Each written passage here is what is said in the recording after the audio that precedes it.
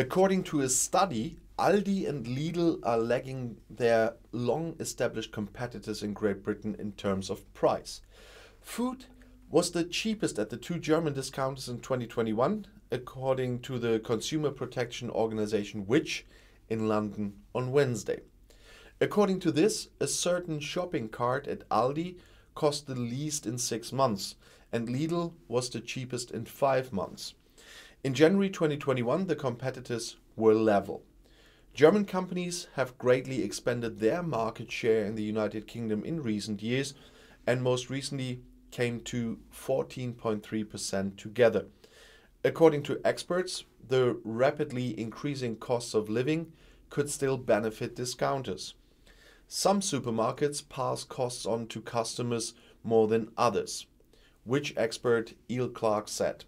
And she said, "No one wants to overpay for basic groceries, especially when tight living costs put additional pressure on household budgets."